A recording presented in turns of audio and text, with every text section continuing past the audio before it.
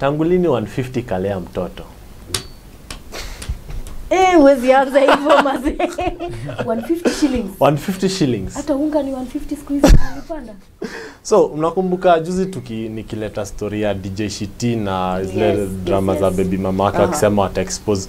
So now the baby mama there is an interview DJ Shiti alifanyiwa pale. And then he alikuwa analengea story, alafu anahepa story, alafu akakata simu. So if I'm not wrong, the baby mama is called Brand, if I'm not wrong, but she has another wife called Fazia, something like that. Situation. So pale utapata kuna screenshot fulani DJ Shiti alikuwa ametumia baby mama 150. But sisi ya kusupport child support 150. Hiyo ni disrespect. Unajua pia it's like si 1500 labda ni 50. Hapana. Ni venye siku download kwa simu yangu, but it's 150. 150. Hapana. It's 150. Kwa hiyo ulikuwa hapa kwa mpesa uliona. But anyway, 150 is quite disrespectful. Yes, because nini ya mtoto inaweza nunuliwa na 150? Labda monyonyi ni pesa ngapi? Usichome.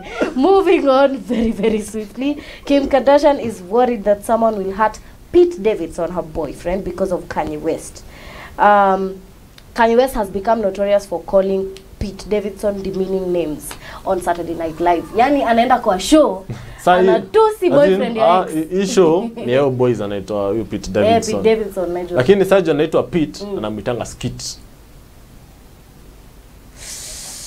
Wow. And then he in January, I was following the story. He produced Kanye West produced this song inaitwa City of Gods.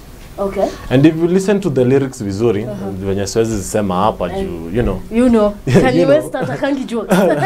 So it has like anasema pale ati Pete Davidson alipatiwa ati alimwachia bibi yani. Nasema alimwachia alimpatia.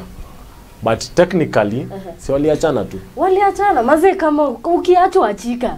Si wewe wa kwanza, si wewe wa mwisho. As someone said, Oga rudi kwa soko. Thank you. Oga ngara kula lunch vizuri, dishi fiti, rudi soko please. Rudi soko. We'll be right back after this break, guys. DJ